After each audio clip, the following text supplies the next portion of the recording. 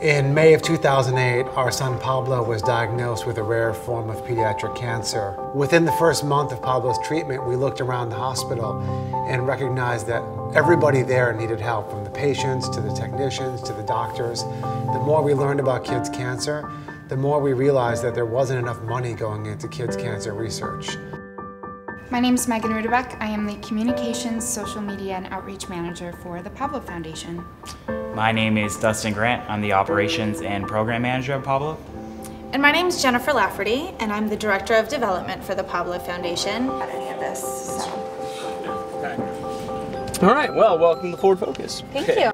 One of the coolest things about it is also everything that you can basically do here tactilely, you can do via voice command. There's two reasons why it's important to get more athletes on Team Pablove.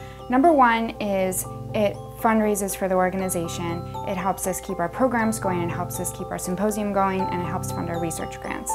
But the other thing that's really awesome about Team Pablove is that people are taking our mission and spreading the word among their communities. So every new person that joins Team Pablove, that could be 100 new people who know about the Pablove Foundation, it could be 500, it could be 1,000. So it's just a really exciting opportunity to get the word out about what we do. Going to the corner coffee shop with Pablo when he had no hair, no eyebrows, his skin was pale, he was very skinny. People could not bear to look at a child in that way. People would actually look away, not because they were being rude, but because it's hard for them to confront in themselves what that means.